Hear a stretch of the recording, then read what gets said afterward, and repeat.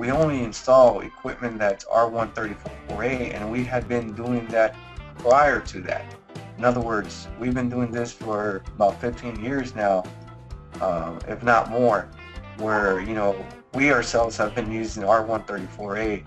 The reason why a lot of installers wouldn't use R134A and instead went with R22 is because R22 was a little bit more efficient. You could get more out of it.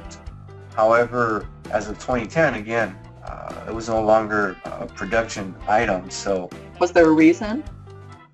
Basically, the laws always change. OSHA regulations and EPA standards, they constantly change. So the reason why that was banned is because it had chlorine. It's a blend that contains chlorine. So anytime chlorine goes out into the atmosphere, scientists have found that it deploys the ozone layer. So in order for them to, you know, help with pollution and what have you, refrigerants like this have been banned. So not until each one of those systems is updated, you'll still have them around and parts will be produced.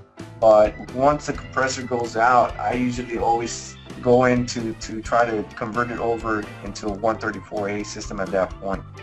Okay, so they do have the option to be able to convert it. So if they wanted to, let's just say they were eco-friendly, would they be able to reach out to you and get it converted? Oh yeah, that's not a problem. We do that all the time. We basically is what we call retrofit. So we retrofit existing systems to ozone-friendly refrigerant systems.